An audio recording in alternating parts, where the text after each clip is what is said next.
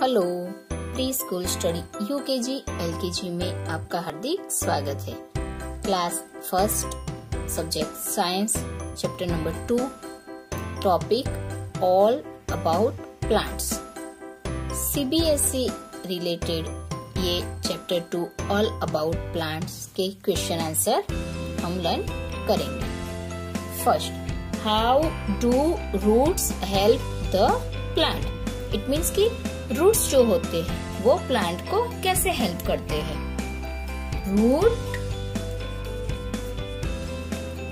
Fixes the plant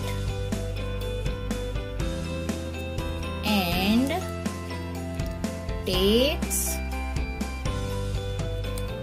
water from the soil.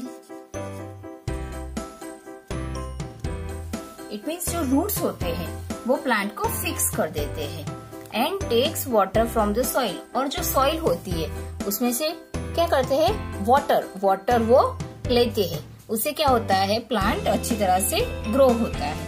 Name 5 parts of the plants, यानी कि plants के कोई भी 5 पार्ट्स हमें बताने हैं। 1 number roots,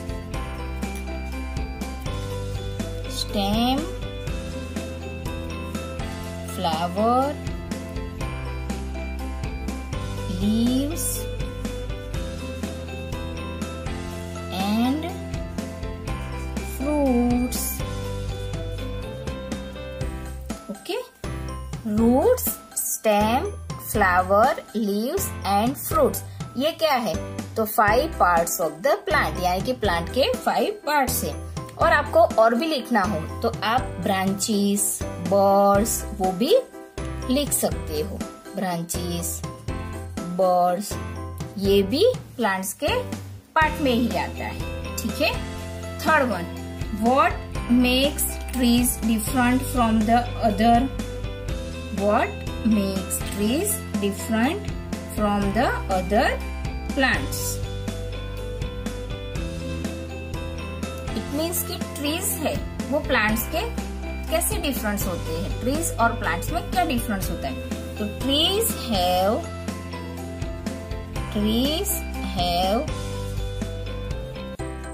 thick stem.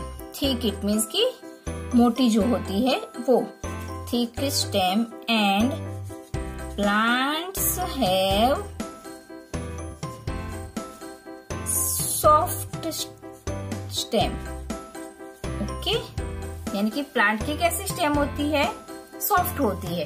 And trees की कैसी होती है, थिक होती है। ओके, तो what makes trees different from the other plants? Trees have thick stem and plants have soft stem. 4 number, what are climbers? It means climbers क्या होते हैं? The plants with weak stem which need support to climb are called climbers. Okay, climbers किसको बोलते हैं? तो the plants which week stem, यानी कि जिसकी जो स्टेम होती है वो वीक होती है।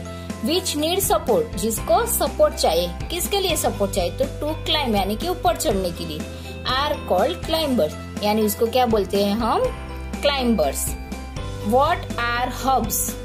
What are hubs? हब्स क्या होता है? तो plants which are small and have soft green stem are called hubs. Okay, hubs किसको बोलते हैं? तो प्लांट्स विच आर स्मॉल, जो स्मॉल होता है and have soft green stem, उसकी स्टेम भी कैसी होती है, soft green, are called herbs. What do fruits have inside them? यानी कि फ्रूट्स के अंदर, इनसाइड इट मीन्स के अंदर क्या होता है, फ्रूट्स के अंदर क्या होता है। The fruits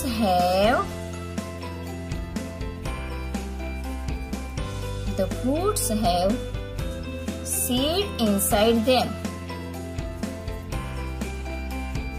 यानी कि फ्रूट्स के अंदर क्या होता है, तो सीड होता है। क्या होता है, सीड, इट मीन्स की B. The fruits have seed inside them।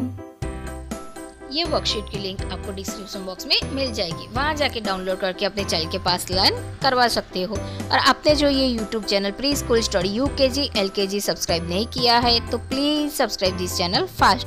और ऐसे कई सारी वीडियो देखने के लिए लाइक करो एंड शेयर करो। बाय।